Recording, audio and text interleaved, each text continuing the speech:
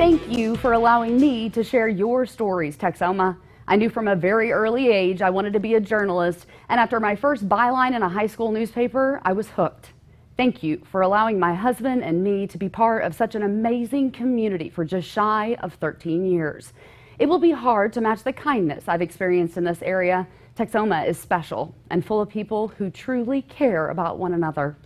What a blessing to have landed here at KFDX straight out of graduate school and take a dream job in my dream beat. When I started as a city government reporter, I had no idea what amazing memories were ahead. I've had the opportunity to fly in a T-38 jet high above Texoma, and I did not get sick. I've also been flying around a dirt track in the side seat of a race car, and I almost got sick.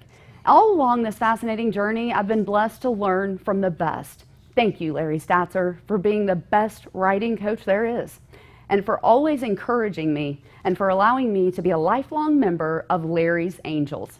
To my mom, my biggest fan, who has never missed an entire thing my entire life.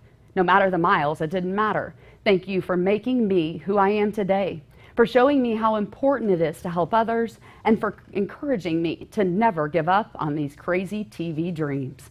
To my husband and best friend, thank you for being you and making the last 8 years our best yet.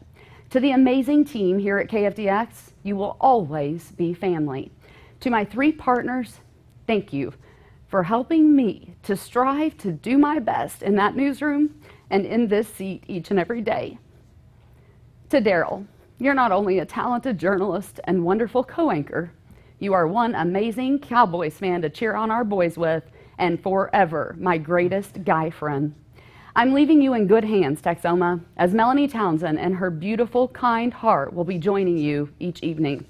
I will never forget this place, and I'm beyond excited to continue working in news and for this company that has been so very good to me in Wichita, Kansas, at Channel 3 and NBC. I appreciate all of your kind words and for allowing me to come into your homes each night. So for one final time, stay with us.